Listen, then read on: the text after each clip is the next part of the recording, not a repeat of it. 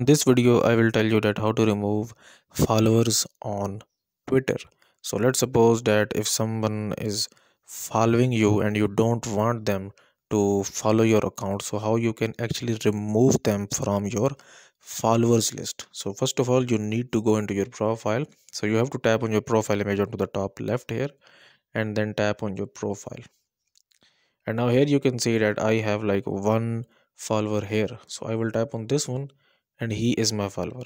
Now there is like not any official way to actually empty your list. Yeah, there are like some third party applications that you can use, but they are not safe because if you use that applications your account will gets hacked. Okay, so what you can do here, you will tap on this person here, tap on three dots here and just block it.